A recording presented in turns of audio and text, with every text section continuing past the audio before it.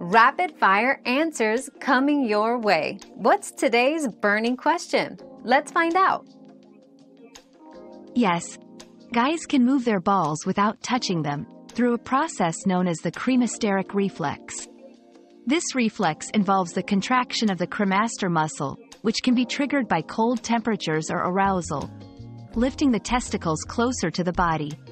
Additionally, some men can voluntarily contract these muscles to move their testicles slightly.